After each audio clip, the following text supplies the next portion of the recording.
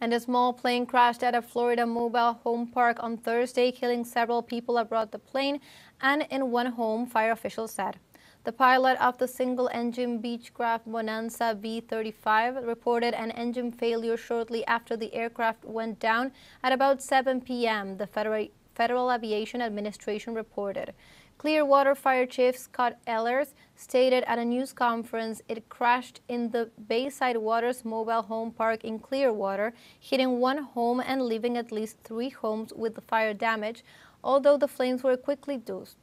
Ehlers didn't give the exact number of people killed, saying only that several people aboard the plane and in a home had died.